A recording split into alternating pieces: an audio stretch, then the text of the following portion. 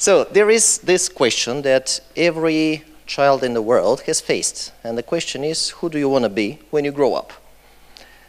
When I was 5, I had the weirdest answer to that question. I would say an academy scientist, much to the dismay of people who expected to hear something like a policeman, a fireman, a football player, you know, the kind of things that normal 5-year-old boys usually say. I was impressed with academy scientists, perhaps because I was fascinated with knowledge and learning. My parents taught me to read when I was 3, probably to stop asking stupid questions all the time, or probably because there were no tablets and no Angry Birds back then. But whatever the reason, by the time I was in school, I had already established such a strong link in my head between reading textbooks and professors that I just could not imagine learning happening otherwise. Now, let me ask you to close your eyes for just a second or two and think about learning.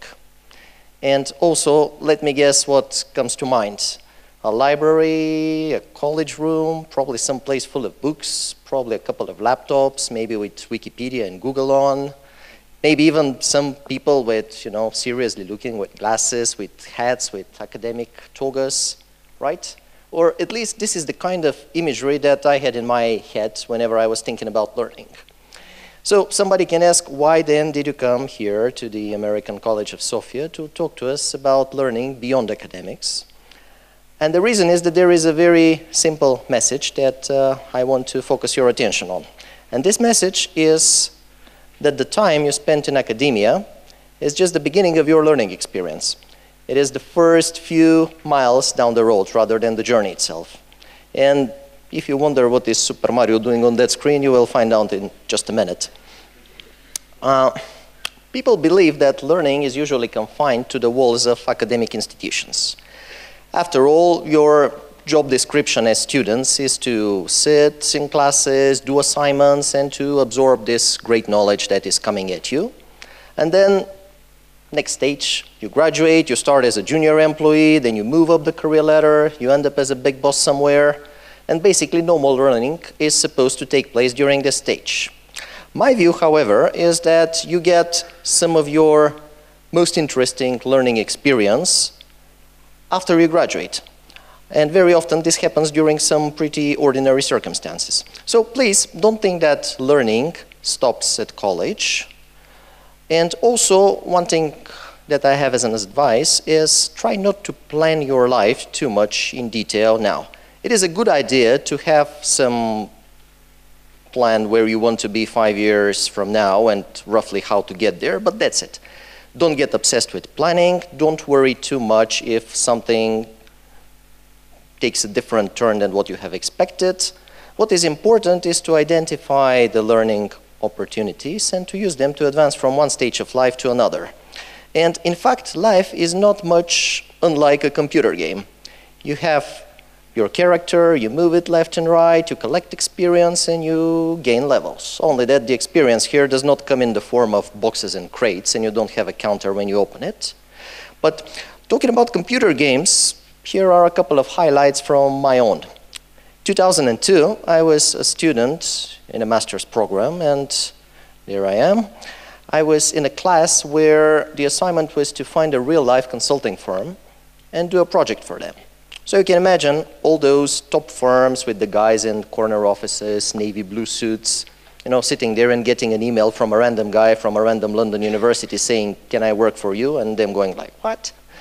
So long story short, I might have been a good student, but the top firms were just not too interested in me at that point. So a friend of mine put me in touch with a small German firm which had a couple of projects where they could use someone like me to dig some data and try to make some sense out of it. And the first such project was in a faraway country called Oman, where I worked in a fish factory.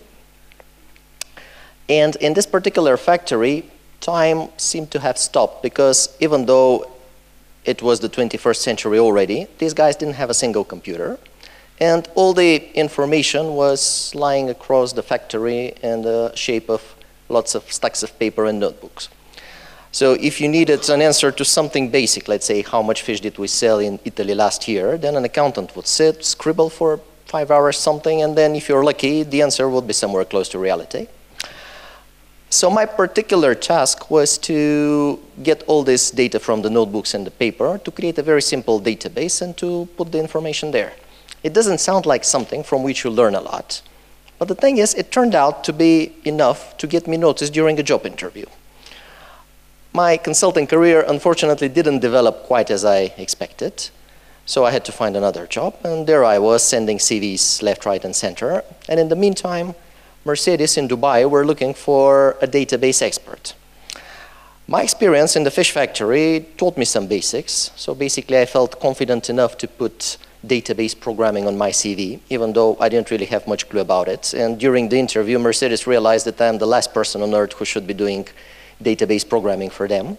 But nevertheless, they liked me enough to offer me a job at the company. And now, the reason I'm telling you what I did in my early 20s is not to brag about myself, and certainly not to bore you to death, but to show you how some small and seemingly unrelated things can add together and give you just the right edge to move your computer character from one level to the next. The important thing is to identify those opportunities and to use them in the right moment. Now, to fast forward a couple of years, I was still in Dubai, but I figured out that an MBA would be the logical next step of my career, which in principle was a great idea, but I was a bit worried about competing against those Ivy League MBA applicants who I imagined would be some superhumans with Wall Street experience and with a dissertation with some scary topic like quantitative effects on the monetary supply increase, on the geopolitical situation in sub-Saharan Africa or something along those lines. However, it turned out that my own experience to that point was already much more valuable than I expected, because while I was working in that fish factory and in Mercedes, I already had some practical insights about working in teams, about analyzing different processes, about managing tasks, and guess which are the qualities that the MBA admissions was looking for? Leadership potential, project management, analytical skills. So while I was copy-pasting things from one document to another and thinking how to tweak it just a little bit to make the process better, the cumulative effect I got from this learning was enough to help me move to the next level of my computer game. And now if you're waiting for Super Mario, he's taking a break. My MBA program was an eye-opener about learning and about personal development, because people often think that in such programs you have your stereotypical bankers and consultants with that scary dissertation topic which I mentioned. And in reality, yes, there were such people. At the same time, there were so diverse background of doctors, military people, software engineers, you name it. And what was fascinating is that even though everybody had reached the classroom in a totally different way, everybody was completely different from everyone else, but still, they had all managed to learn the fundamental business concepts. You can learn about project management like me, organizing meetings of spare part dealers in the Middle East, or you can do it while you are with a team of doctors and nurses making a complex surgery. Now, to be honest, I prefer my own learning methods better, just because if you do something wrong, then at least somebody would not die, but this is a different story. And talking about learning experiences, let me tell you how our first day in the MBA program started. We were put in groups of 15, 20 people. We were given assorted stationery and told to make paper cards and to sell it to the other teams. So you take a group of super motivated, super ambitious, super enthusiastic people, and you put them through an exercise which is fit for 7-year-olds. Sounds a bit ridiculous, right? Also, there were no rules whatsoever. They didn't tell us who will be team leader, they didn't tell us who will be doing what. And this was the point of the exercise itself, how to get around the egos of 20 people, each of whom believes that he is the most accomplished one and he is the one that should be leading the team and that the team should fight to the death if necessary so that they win against the other teams. The problem is that when you have 20 people, each one willing to lead and to motivate others, but none of them willing to be led and motivated, now this makes things a bit difficult. So you can imagine that by the middle of the day, we didn't have a single card finished. And then we realized the point of the exercise. So we realized that the point is to make us work as a team, and everything else comes next. So who says that cutting paper cannot teach you a valuable lesson? Or, in fact, more than one lesson, because besides working in teams, we could also observe a few things about the development of leadership in a group of motivated individuals, about group dynamics and other things like that. And it is interesting that when you go through such an experience yourself, you remember the takeaways much better than if you just read about them in the textbooks. In fact, business books are full of experiments by some famous professors who have put together such groups of people, and the takeaways were more or less the same as what we got while cutting paper and trying not to kill each other while doing so. But I'm sure that the memories in my head are much more vivid than if I had only read about it in a textbook. And another thing about learning is that it does not happen at predetermined moments. You know, you don't get this bright lamp appearing above your heads, or people sometimes imagine Archimedes in the bath or Newton with the apple falling on his head, but in reality, most of the learning happens during some pretty ordinary circumstances. And let me tell you a story about this company called Microfridge. It all happened in the early 80s, and the owner of the company figured out that college students eat a lot of microwave food.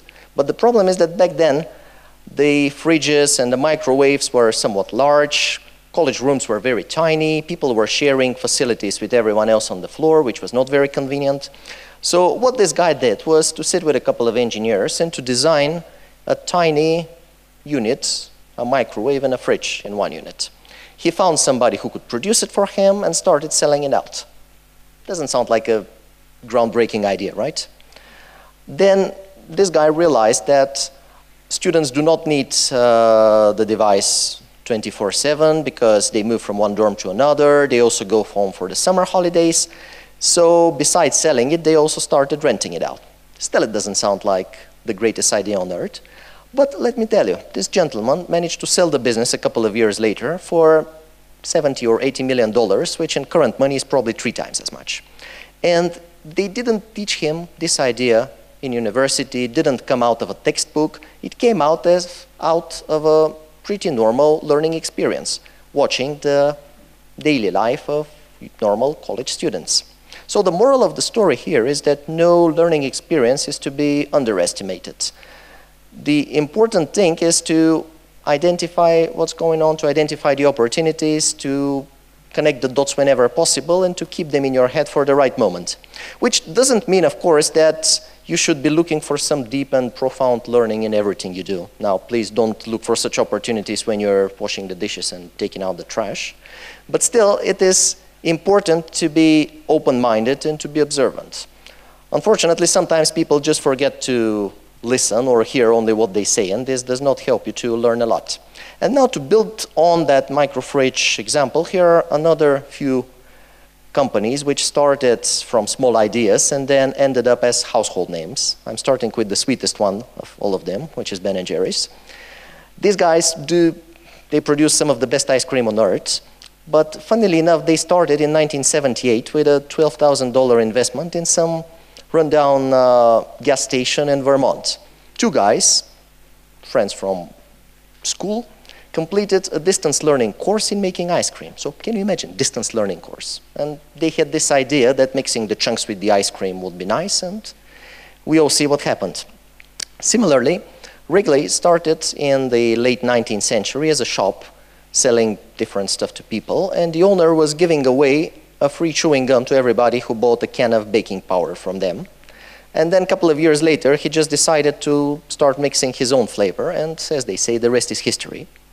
Then Mattel may be one of the biggest toy companies on earth, but it started in a small Californian garage in the mid-40s by 3 friends who were producing picture frames. And besides the picture frames, they also had a side business selling furniture for doll houses, so this is why they decided to focus on dolls. And then in 1959, they invented the Barbie doll. And last but not least, Walmart is a company that has 2 million people, but it also started as a family business. And their first store was built around the idea that you should have a smaller discount, a smaller commission than the competition, and to have larger volumes to have a bigger profit. So it's a simple idea, but based on this, they managed to grow into about 30 stores in the next 5 years or so, and then now they have close to 9,000. So this is so much for saying that you cannot learn from small ideas. And now I must congratulate you, because you guys have been with me for about 17 or 18 minutes, and I thought that until today the only people who could survive me speaking for that long are my parents, which is apparently not the case. To wrap it all up, there are just two things that I want you to remember out of my talk. The first is that learning certainly does not end in college, and that you can learn from everything as long as you keep an open mind. And the second is that you shouldn't be obsessed with planning your life, shouldn't be worried if something takes a different turn. Rather, you should use this as a learning opportunity. So thank you, enjoy what you're doing, and keep on learning.